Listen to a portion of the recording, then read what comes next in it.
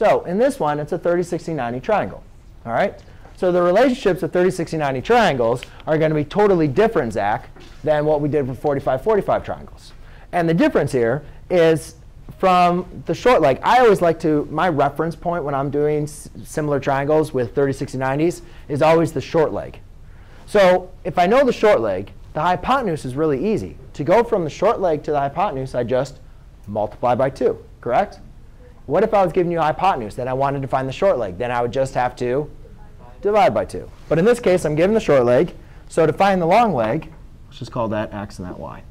To find the long leg, it's just going to be 2 times 2 square root of 3. Well, you can only multiply the 2 times 2, so that's 4 square root of 3. Does everybody see that? Anybody have any questions on that? Did I explain it? OK. Then, to go from the short leg to the long leg, the relationship is whatever the short leg is, to get the long leg, you just multiply by the square root of 3. So then here, I have 2 square root of 3, then multiply by the square root of 3. Well, the square root of 3 times the square root of 3 is the square root of 3 squared, which is just going to be 3. 2 times 3 is 6.